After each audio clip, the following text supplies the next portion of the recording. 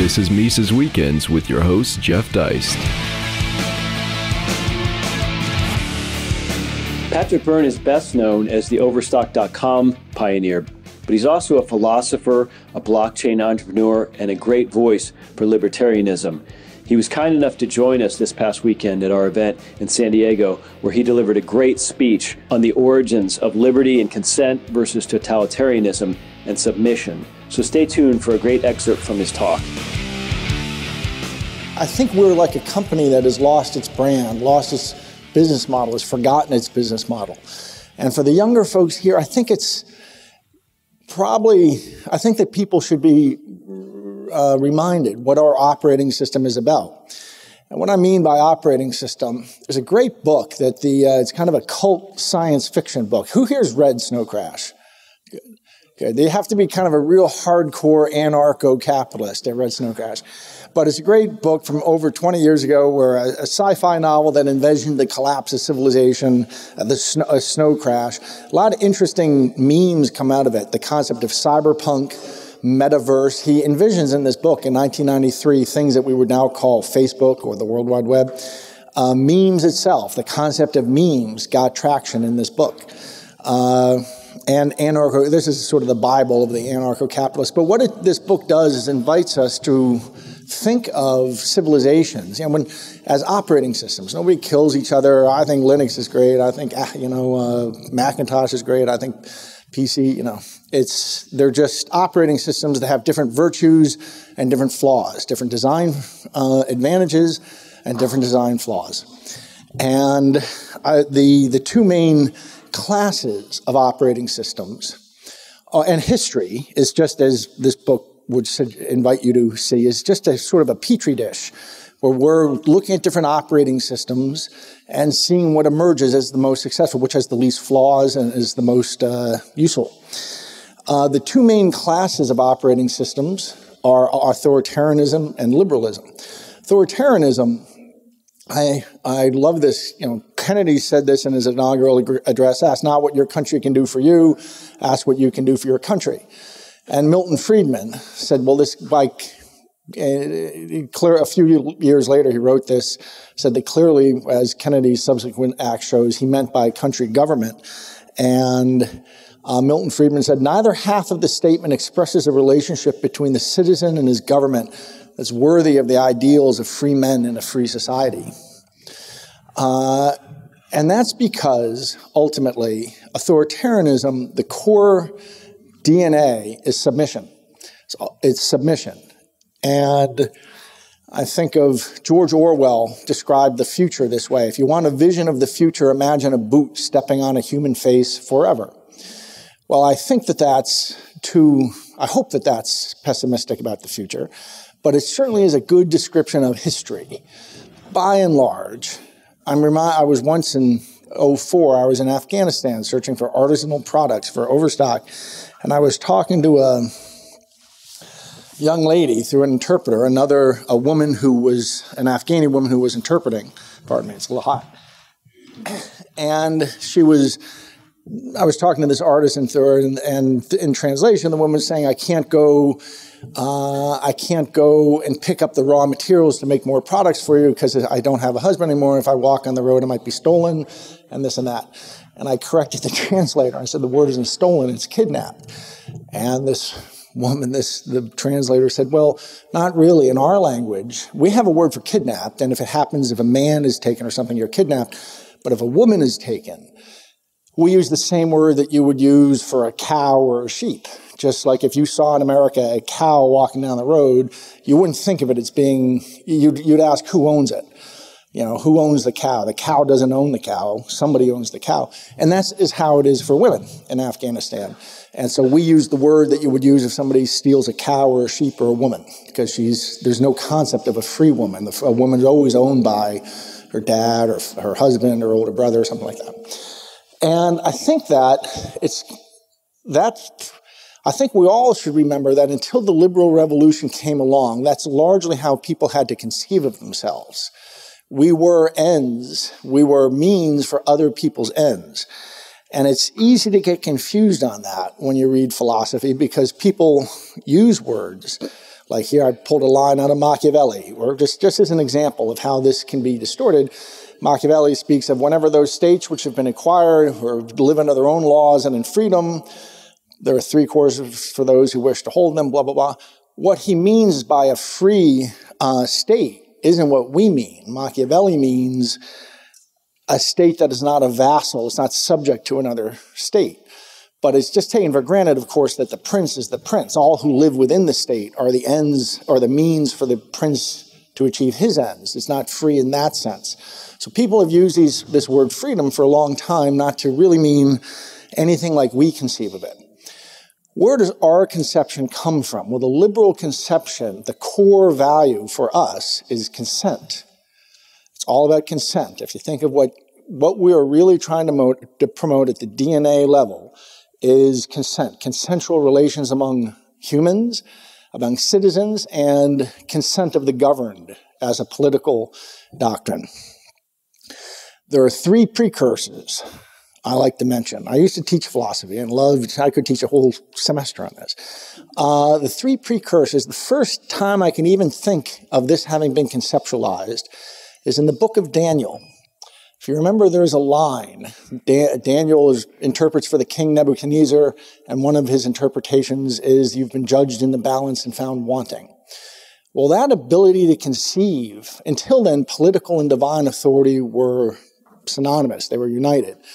The first evidence I can think of where somebody conceived of it differently, that there is some external balance by which you can judge political authority, is this line in the book of Daniel.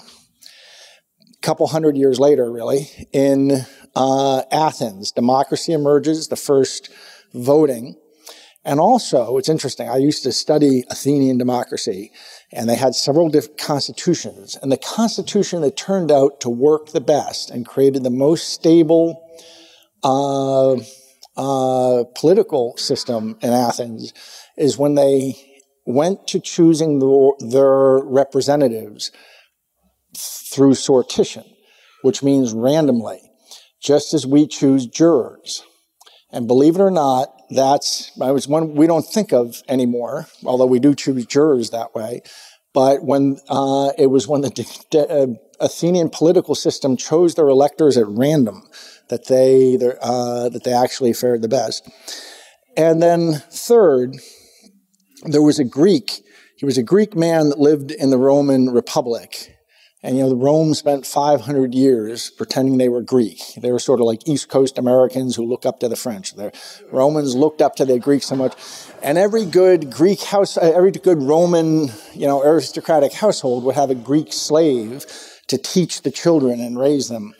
And there was a Greek living there in about 120 BC, Polybius, who wrote, and he was a tutor to one of the aristocratic households, and he wrote the histories. And he had this theory. He was the first to articulate this theory of history, anacyclosis, which says it's the natural order of things that out of primitive society, kingdom emerges.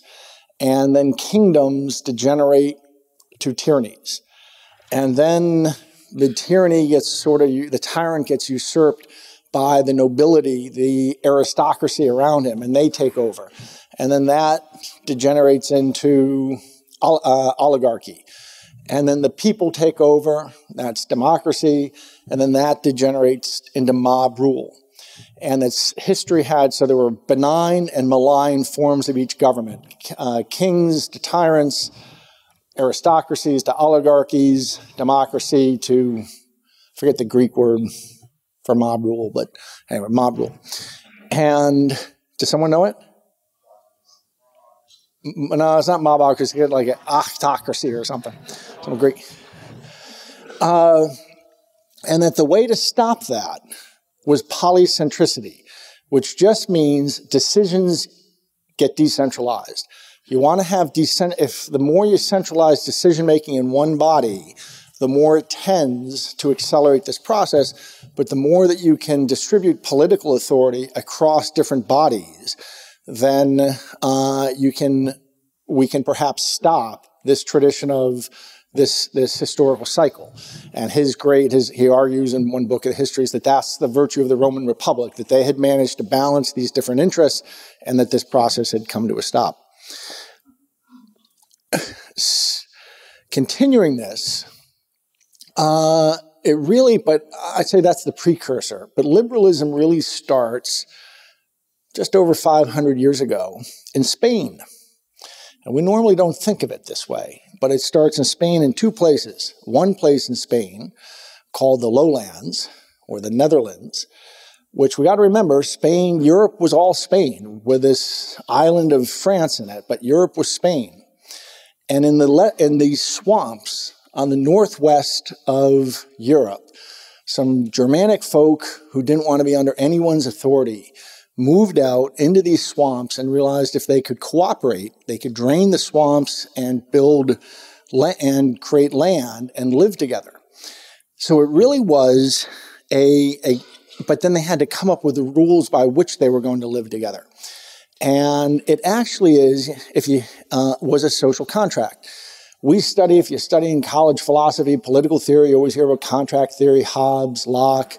John Rawls is the big one that gets studied these days, that the idea of justice is let's all agree if we were in some original position, let's agree on what the rules would be, and then whatever rules they would be, that's what we should live under now. Well, they actually did this in the Netherlands. This is what they were doing in the 1300s. And they came up with a form of government that first recognizes that we hire somebody, if we're all working, say, to build a dam on the Amstel River, which is where it all started, hence Amstel Dam, that we're going to have to cooperate and we're going to have somebody who runs the show, a mayor or something, but as they think of them, just a first among equals, not some overarching presence in the sky. Government's just like a plumber or something that we've hired to get something done. And it's just a first among equals. And then enough of those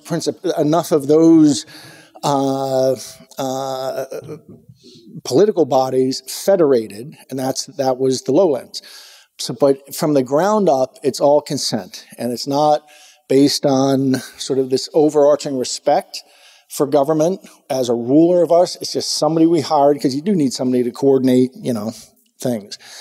A merchant and bourgeoisie town emerged, and the values of the merchant class are consent, consensual exchange.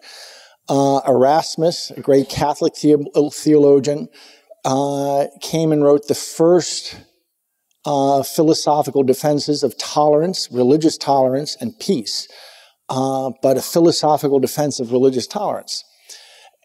Spinoza, the great one, for 200 years, if you just referred to the philosopher, you meant Spinoza. He was concerned, and he came up with what we would now call the modern view of the self, maybe even the basis of psychology, our way of conceiving of ourselves as as agents who have psychologies and things. That was Spinoza, and he conceived of man for the first time as an entity whose consent matters. It's not just about the princes and their dealings with each other, that the consent of the government, that we are beings worthy of consent. And hence, this whole sort of consensual society developed in this swampy area in the northwest of Europe. And it prospered. It prospered immensely. Something funny happened. We give all this credit to the English as being the sort of the cradle of civilization. And if they even teach this in American high school civics anymore, you learn this stuff about the English. And what really happened was some English separatists, they were Brownians, they fled England and they moved to Rotterdam. And they lived there for 20 years. And they eventually got fed up with the effect of the licentious and wicked ways of Amsterdam on their youth. And they decided to move, and they sailed to the New World, landed at Plymouth Rock. We know them as the Pilgrims in our history book. We give all this credit to the Pilgrims that came over with. Pilgrims are not Puritans, common misconception. Pilgrims are not Puritans. They're more like we would think of as the Quaker tradition today. And they didn't come from England with it. It's left what's not taught in the history books is they went and they learned it in this 20-year period in the Netherlands. And then also, we learn in our civics classes that our founding fathers all read this great English philosopher, John Locke, the second treatise on government, where he works out a social contract, and this was a very influential book on our founding fathers.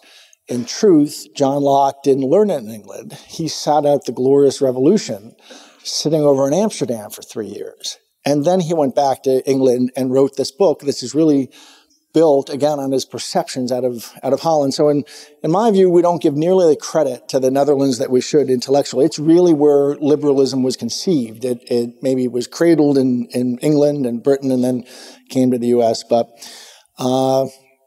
And then there's another part of Spain, and there's a wonderful economist who I don't know if he has spoken at Mises, but Jesus Huerta de Soto. Is he known in the... and he has developed... Well, it was really Murray Rothbard, I understand, who first made this argument, and that Hayek approved it.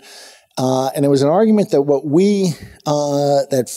just over 400 years ago, the University of Salamanca in Spain, something very special happened. A bunch of Jesuits and Dominicans created this scholastic school. It really sort of took the philosophy of St. Thomas Aquinas and natural rights philosophy and developed it. And they noticed, both from their own philosophizing and also from Spain was at the time, it was the golden age of Spain, and there had big influx of gold and silver from the New World. And so they were thinking economically. And they came up with the first subjectivist theory of value, the idea that the value of something is not some function of how much labor has been put in it. Or, I mean, people used to have these philosophical discussions like, how do we determine what the value of something is? And it was them who said the value is the appraisal of the person who will buy it. There's no sort of way to find some intrinsic value in something. The impossibility of socialist calculation. The idea that prices can't be set by any authority because it's just, you'd have to know all the preferences of too many people and how they really value things. And even God himself, in his infinite wisdom, could not perform the calculations to describe what the price of everything must be. They saw the big inflation. As this gold came back from the New World, there was a big bout of inflation in Spain, the quantity theory of money. They even discovered what we now would call the equivalence of demand deposits and certificates of deposits. That if a banking system can create inflation by over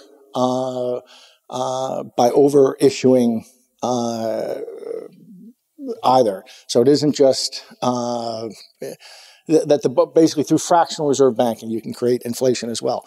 All of this, and also the value and the sort of fundamental importance of entrepreneurship, property, contract, how this is what really moves society forward. These are, peace, there was, just as there was in Spain, there was a actual peace movement, probably the world's first peace movement. You had scholastics writing against the crown about the virtues, what we would now call a peace movement, about how wrong it was to be going and doing these things in the New World. These thoughts moved to the eastern edge of the Spanish Empire, which was then, the eastern edge was the Österreich, the Eastern Reign, the Österreich, which is Austria. And there they hibernated for 250 years. They hibernated in universities there until they came out and come down to us starting about 150 years ago as the Austrian School of Economics. That's actually what we know as the Austrian School of Economics. Jesus Huerta de Soto and through him, I understand, Murray Rothbard have confirmed that actually started back 400 years ago in Salamanca. And I view, if you mix all these memes up of consent, federation among consensual states, consensual exchange, tolerance, religious tolerance, pluralism, and on the right, these economic concepts, I think you get pretty much the U.S. Constitution. In fact, this isn't, Jefferson read, there was a book by one of the scholastics called The History of Spain, Marianas, and Jefferson got copies and sent it to all the founding fathers. They all read this book because he thought in the history of Spain, which is the material from which the Salamanca school worked, that one could find proof of the benefit of these concepts, and that in an obvious way, our U.S. Constitution embodies this tradition. It's under attack. So that's the quick, short course on, I think, where liberalism, where our operating system comes from. What's important to know is it is under attack in four ways. Philosophically, constitutionally, from a point of view of institutional design, and a civilizational attack. Philosophically, I'm only going to hit one of these, really, at any length. Rousseau. Rousseau is the great enemy of mankind. Rousseau, see, when the tyrants, when the authoritarians couldn't fight it anymore, they subverted it in different ways. And for Rousseau, he writes this book, The Social Contract, where he says, yes, the consent of people, the will of other people is important, but it's not this silly will. You don't find out what the will of a people is just by voting. That's a silly, we're French, that's superficial. It's that the will, each of us puts his person and all his power in common under the supreme direction of the general will. La volonté générale. There's a general will that we have. We don't discover it by voting amongst ourselves, but there's a general will that is our purpose. The sovereign power need give no guarantee to its subjects. Thus, the dominant will of the prince is or should be nothing but the general will or the law. And whoever refuses to obey the general will shall be compelled to do so by the whole body. This means nothing less than that he will be forced to be free. This is the great... Well, we laugh, but I'm going to show you momentarily where this shows up in our modern discourse. This is the great philosophical jujitsu move against liberalism. That, yes, okay, you folks are right, not authority. It is the will that's important, but the real will isn't what you silly people think your will is. It's what some Robespierre is going to come and make clear to you what your will is. And if you don't, what your collective will is. And if you don't go along with it, he can just force you to be free. And that's what real freedom is. So the real jujitsu move to always be alert for is somebody telling you that freedom isn't this, or liberty isn't this silly thing of you pursuing what you want, but is submission to some other process, to some other mechanism. That describes basically the next 200 years of... Oh, by the way, Voltaire read this and wrote to Rousseau, "Dear Monsieur Rousseau, I've received, sir, your new book against the human race. And thank you for it. One longs in reading your book to walk on all fours."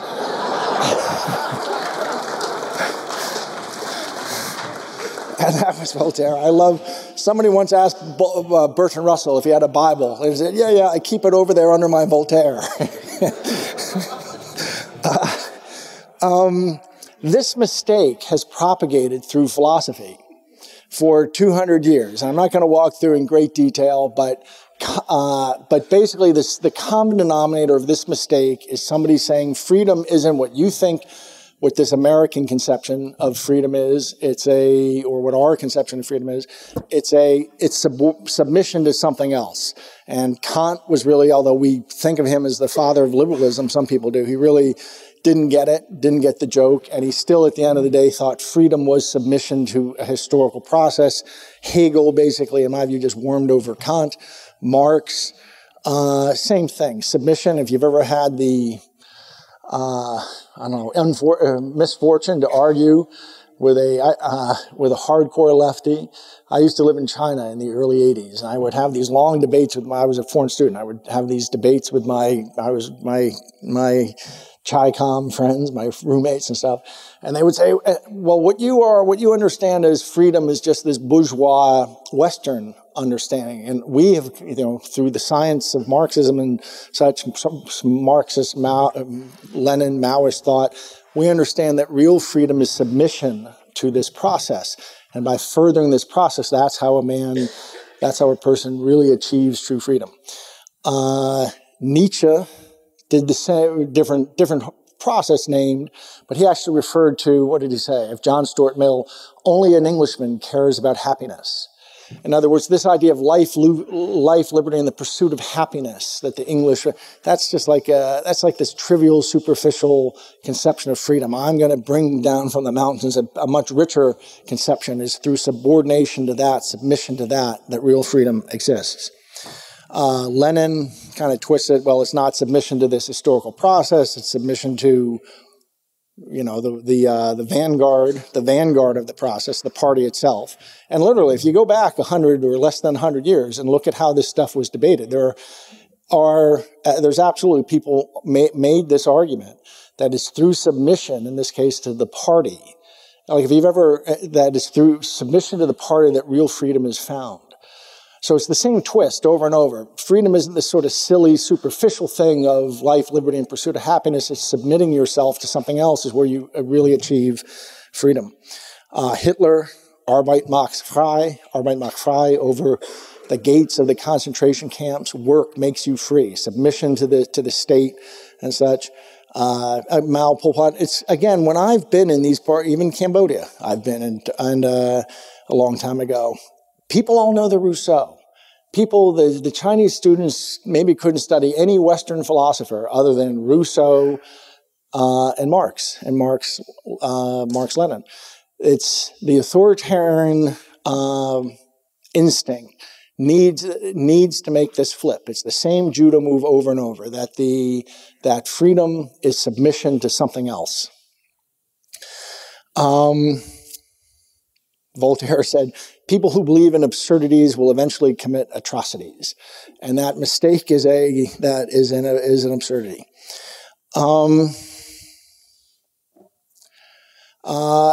Recently we had a politician say, the more I looked at what our founders were talking about, they understood happiness to mean true happiness. Not pleasure and enjoyment as we see happiness today, but doing what you ought to do, doing what you're oriented to do, doing what God oriented you to do. In other words, doing the right thing. What our founders were talking about was the liberty to be able to pursue what you ought to do. And he's very ready to tell you what you ought to do. This was Rick Santorum.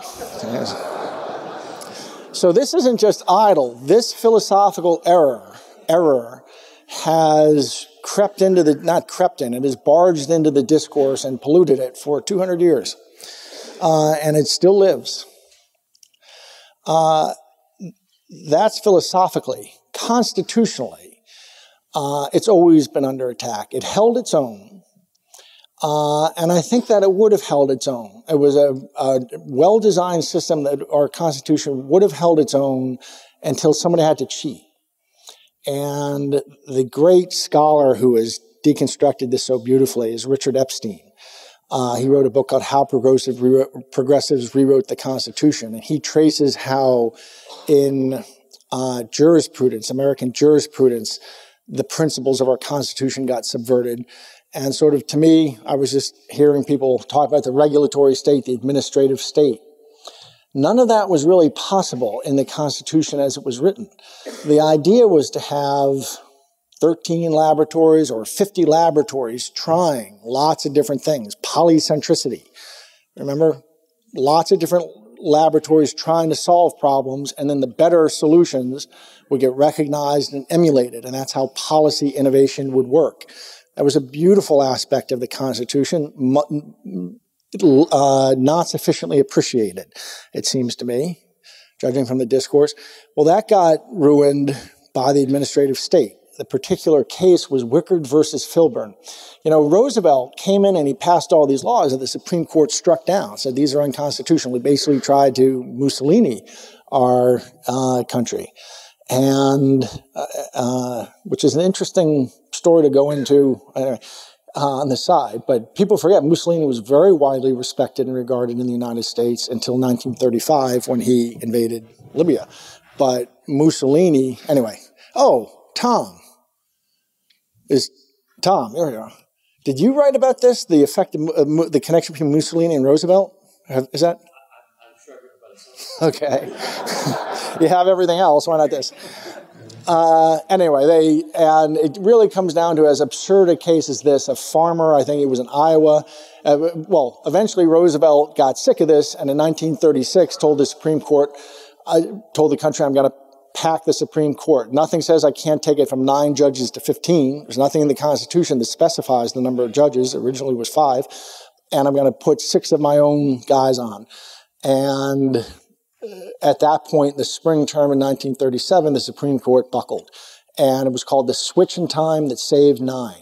And they buckled and they started rubber stamping as constitutional, the flagrantly unconstitutional things FDR was doing.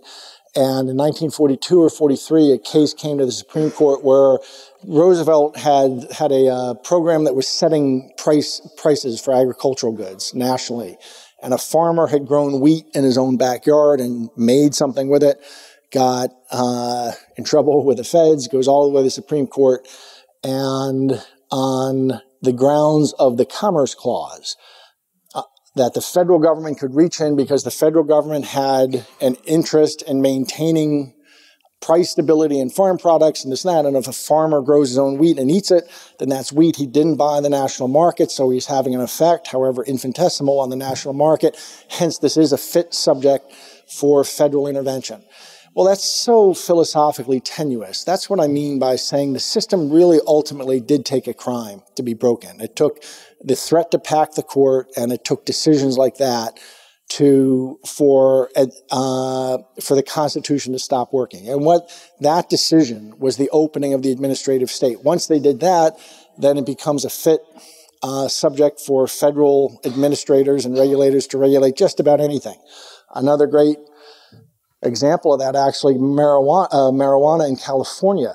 When it was first legalized here, there was a woman, like a leukemia patient, who was dying and grew a plant in her backyard. And that was the test case they brought. It was Gonzalez v. Reich.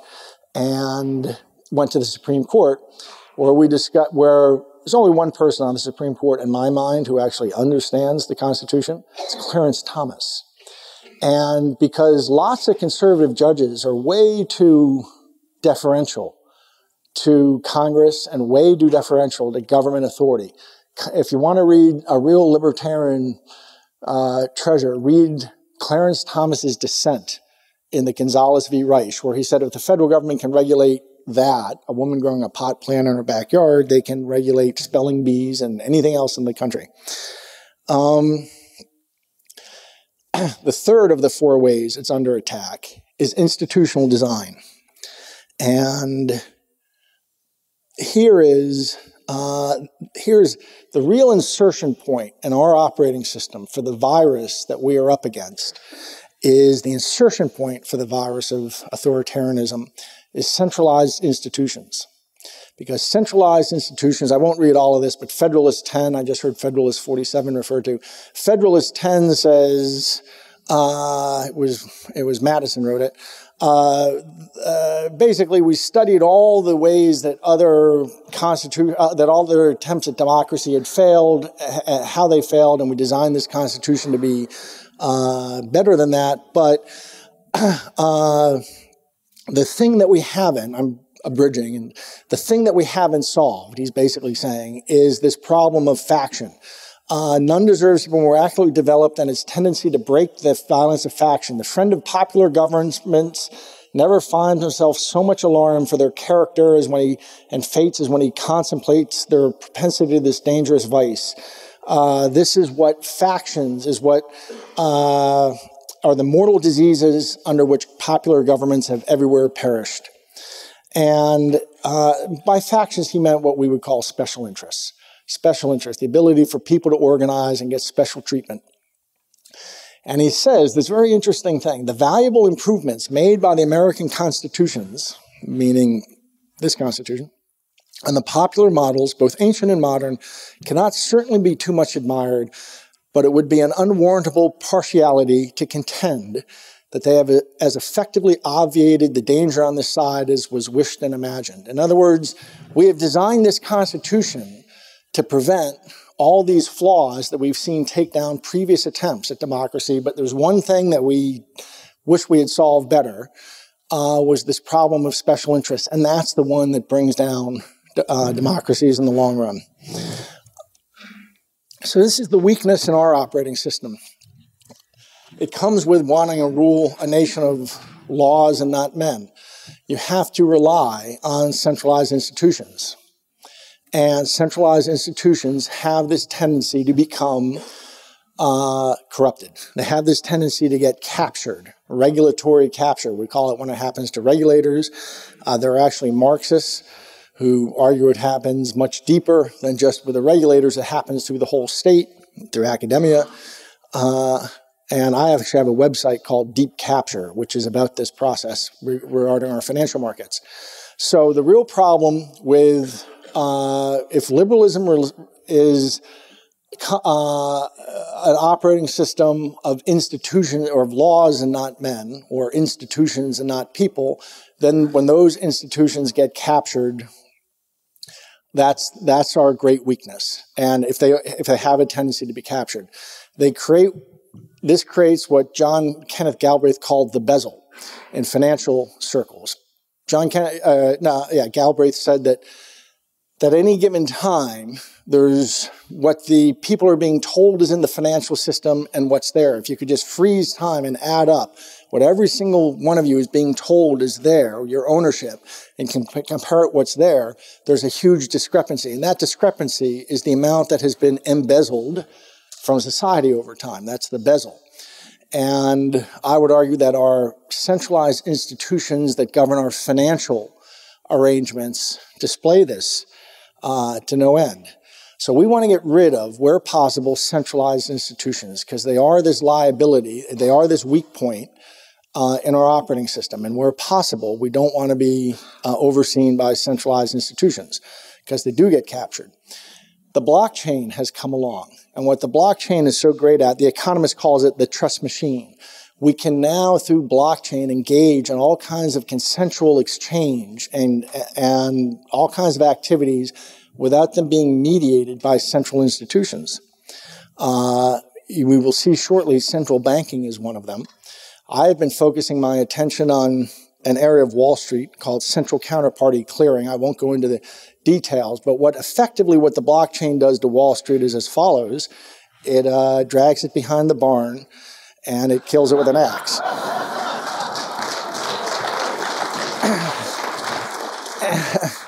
And why that's going to do that to Wall Street quickly, but it can do it to all kinds of centralized institutions.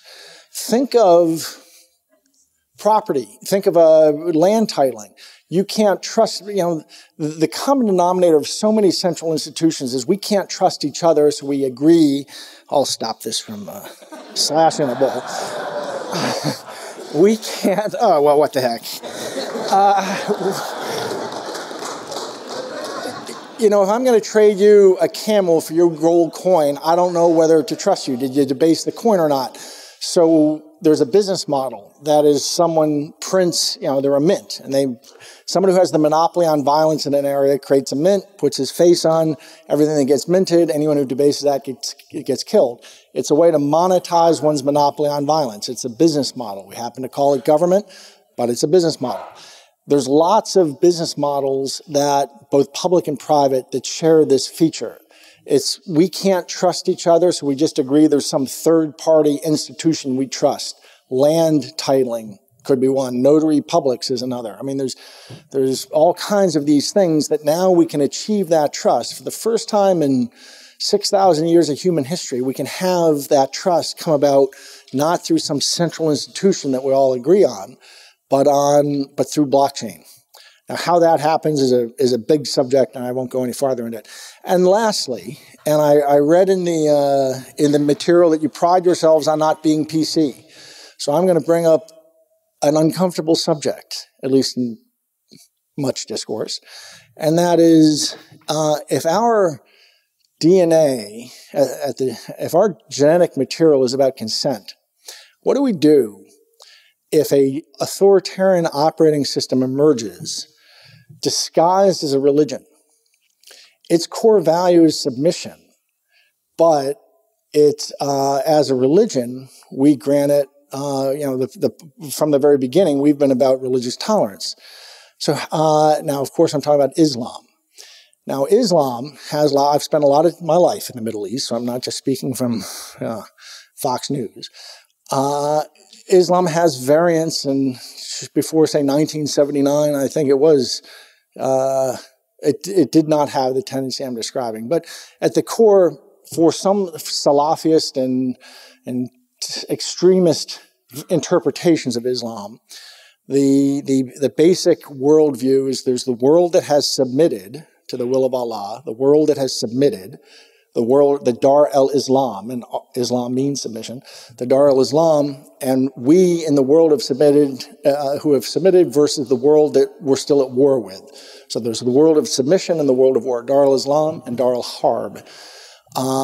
And what do you do if an operating system comes along? Its fundamental value, by some interpretations, is submission. And that shows up in a society whose fundamental value is consent. I'm not sure that a carbon-based life form can ever mate successfully with a silicon-based life form. I'm not sure there's ever going to be a way to work this out. Now, fortunately, we're assured it's a small fraction of Muslims who believe this way, and I'm happy to hear that. I read a poll last year on among the immigrants to Europe. 13% of them, 10% of them support ISIS somewhat, and 13% support ISIS strongly. So that's 23% will tell a pollster they support ISIS. I don't know what the real number is. My guess is higher than 23%. So there is some, some non-negligible fraction that don't have anything like the fuzzy, bunny, soft interpretation of Islam that we are told is the standard interpretation of Islam. And like I've said, I've spent a lot of time in the Middle East with a lot of people who believe in another interpretation of Islam, which is the one I'm describing. The fundamental value is submission. And we may be kidding ourselves that there's ever a way to integrate that into a liberal society. Maybe not. Maybe we have to do a better job of integrating, but maybe it's something that has to be fought in a different way. My preferred route is I think the U.S. should be all about women in the Muslim world. We should focus all of our attention on the situation of women in the Muslim world, both because it is consistent with our values and because it is quite subversive for their societies. And that's how I believe we should be addressing that problem. So anyway, that is liberalism. That is the 4 ways it's under attack. Subscribe to Mises Weekends via iTunes U, Stitcher, and SoundCloud, or listen on Mises.org and YouTube.